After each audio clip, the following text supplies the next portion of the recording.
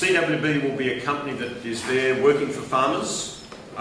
We will be running our pooled products that will benefit farmers in terms of allowing them to average their prices. So we'll be offering them something that other companies aren't offering, and we will be there to service farmers as their business partner, rather than as just one of the other grain companies in the space. Farmers deserve their freedom. This is the freedom that we are about to get in this country.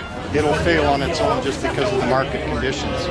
That's like you guys, you're in the media. If I take away your microphones and your cameras and say rent them from me, and I'm also in that business, are you guys going to succeed? Like, this isn't rocket science, guys. It's got a certain, we call it expiry date, and the legislation has it. It says in 5 years it will either be sold, turned into a cooperative, or wound down. So there is no future here. The future is 5 years or less.